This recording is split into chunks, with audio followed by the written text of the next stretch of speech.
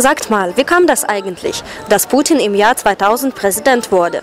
Die Russen wissen das sehr genau, auch wenn sie wie ich noch ein bisschen jung waren, um das damals zu verfolgen. Denn wie das genau hinter den Kulissen lief und warum er ausgewählt wurde, wurde jetzt veröffentlicht.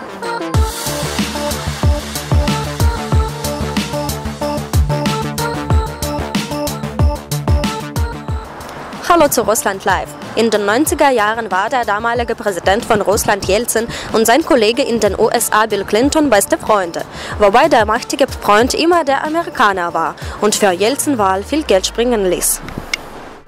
Ihm erzählte Jelzin am Telefon, was und warum er so demnächst machen will, und dieses Clinton-Archiv mit den Telefonaten wurde jetzt online gestellt. Am 8. September 1999 sprach Jelzin darüber, wenn er zu seinem Nachfolger machen will und warum. Schon damals war es so, dass Jelzins Kandidat die besten Chancen hatte, zu gewinnen, denn viele mächtige Russen stützen ihn.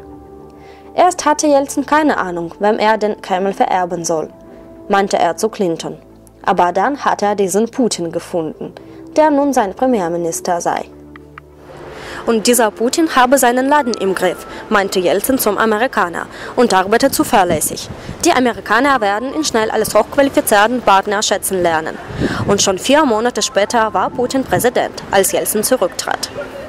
Ob die Amerikaner Putin heute echt als Partner sehen, wo es doch nicht gerade freundlich zwischen den USA und Russland ausschaut, oder eher als Gegner, dürft ihr euch selber aussuchen. Lustig sind aber ein paar andere Bemerkungen Jelzins, die über die Veröffentlichung auch publik wurden. So sollen sich die Amerikaner vor den bösen russischen Kommunisten hüten. Die wollen sich sogar die Krim von der Ukraine zurückholen.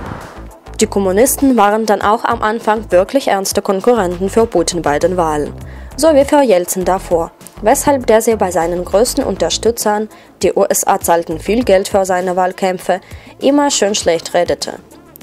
So wäre es fast schon ein wenig lustig, wenn die Amerikaner am Anfang Putin akzeptierten, weil er nie so böse Sachen wie eine Rückholung der Krim wollte. Denn die ist heute ja auch ohne Regierung der Kommunisten wieder russisch. Und der Westen bitterböse deswegen. Manche Dinge kommen halt doch anders, als die Politiker denken.